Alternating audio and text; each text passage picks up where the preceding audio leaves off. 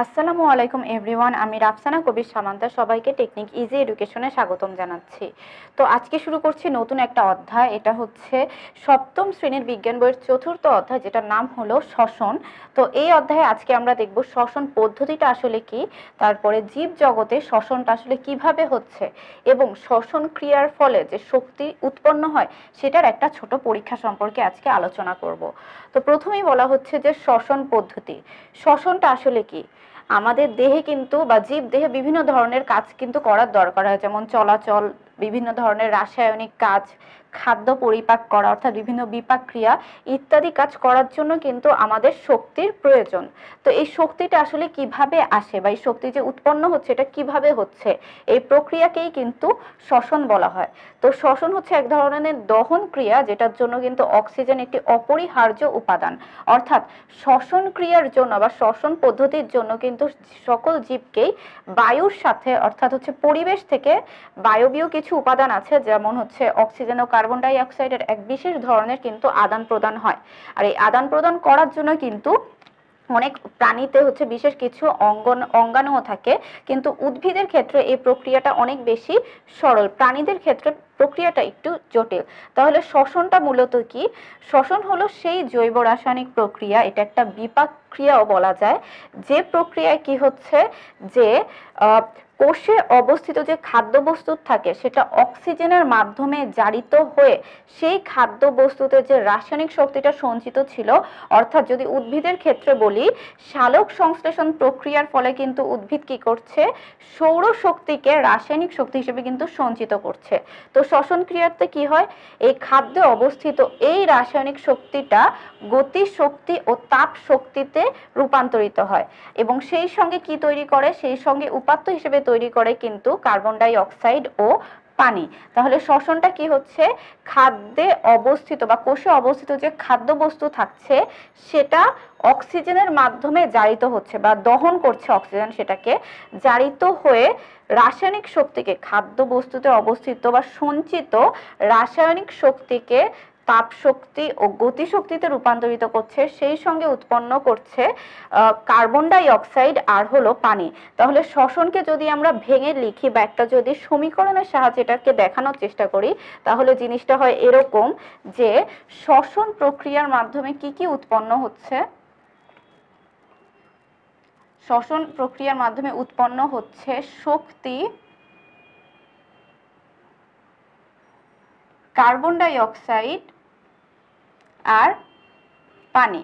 তো এই শক্তিটাকে কিন্তু পরবর্তীতে এটা মুক্ত করে দিচ্ছে। আর যে এই কার্বন ডাই অক্সাইডটা উৎপন্ন হচ্ছে এটা কিন্তু পরিবেশে, প্রাণী আর কি পরিবেশে এটাকে কিন্তু বের করে দেয় বা মুক্ত করে দেয়। তো কি হচ্ছে, শ্বসন হচ্ছে সেই ধরনের একটা বিপাক ক্রিয়া বা জৈব রাসায়নিক প্রক্রিয়া, যেটার ফলে কোষে অবস্থিত যে খাদ্যবস্তু থাকবে সেটা অক্সিজেনের মাধ্যমে জারিত হয়ে অর্থাৎ দহন হয়ে কি করছে, শক্তি খাদ্যে অবস্থিত যে রাসায়নিক শক্তিটা ছিল সেটাকে তাপ শক্তি ও গতি শক্তিতে রূপান্তরিত করবে, সেই সঙ্গে কার্বন ডাই অক্সাইড উৎপন্ন করবে ও পানি উৎপন্ন করবে।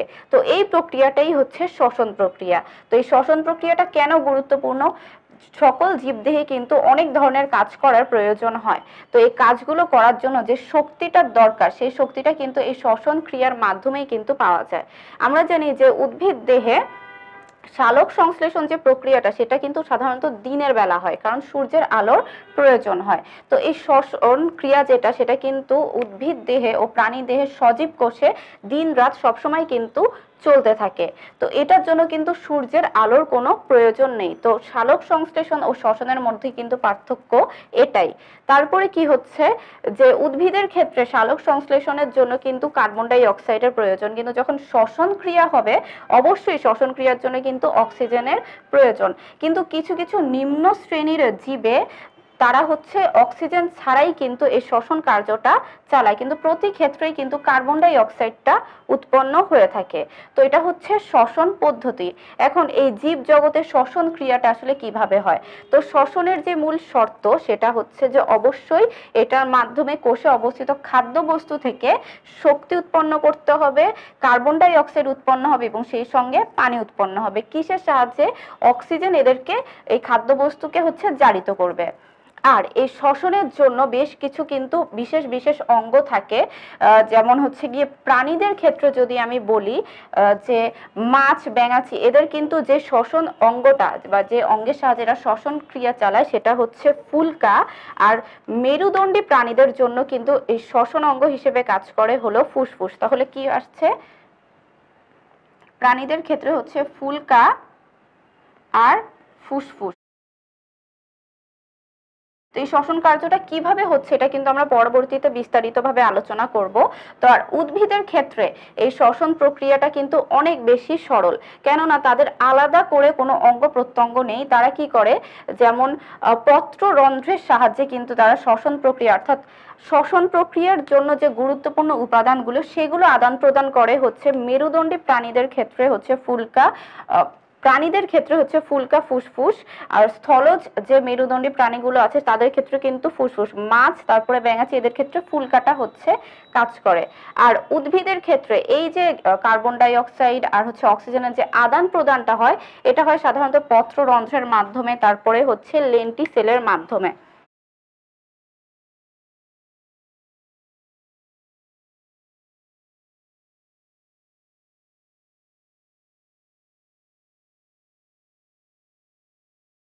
তো এটার মাধ্যমে এরা অক্সিজেন ও কার্বন ডাই অক্সাইডের আদান প্রদান করে থাকে।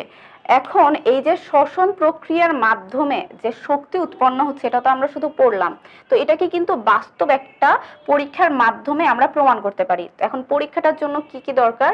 পরীক্ষাটার জন্য দরকার হচ্ছে দুটো থার্মোফ্লাক্স, দুটো থার্মোমিটার, যে শক্তিটা উৎপন্ন হচ্ছে সেটা মাপার জন্য। কেননা শ্বসন ক্রিয়ার ফলে বা আমাদের শরীরের যে শক্তিটা আসলে কাজে লাগিয়ে অন্যান্য কাজগুলো করা হয় সেটা মূলত তাপ শক্তি। তো শ্বসন প্রক্রিয়ায় মূলত তাপ শক্তি আর গতিশক্তি উৎপন্ন হয়। তো এই জন্য আমরা থার্মোমিটার ব্যবহার করব ওই তাপ শক্তিটাকে পরিমাপ করার জন্য।